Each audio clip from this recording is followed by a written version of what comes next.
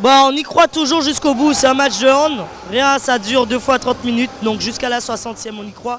Et c'est un groupe qui aime bien ces challenges-là. Alors ils vont apprendre, hein, c'est leur première participation. Il ne faut pas se mettre dans des situations comme ça pour avoir à courir après le score. Surtout quand on est censé avoir peut-être un peu de manque de profondeur parce qu'il y a des blessés, mais on a suffisamment de handball pour pouvoir rivaliser. Et là, ils en ont eu la preuve aujourd'hui.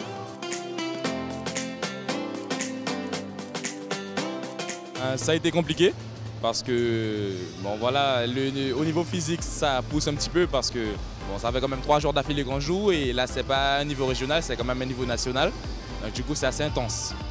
Puis voilà, on a su trouver les ressources chez chaque joueur a pu faire ce qu'il avait à faire et ça s'est arrêté là.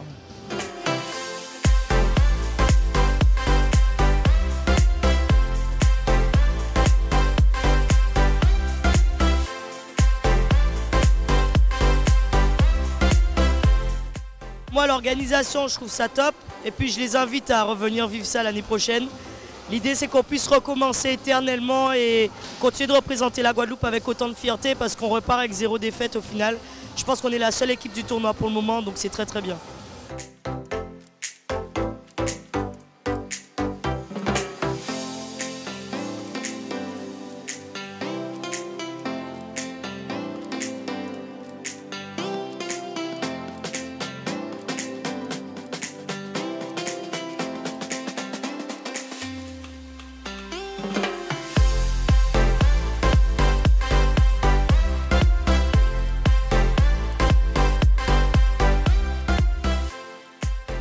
On a voulu aborder le match comme hier, devant la Réunion, je dirais pas avec facilité, mais avec, je dirais, respect des consignes.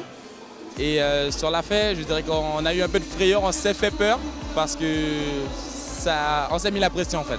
On s'est mis la pression pour un rien, je dirais, pour un rien, parce qu'on avait le match à notre portée, mais on s'est quand même mis la pression.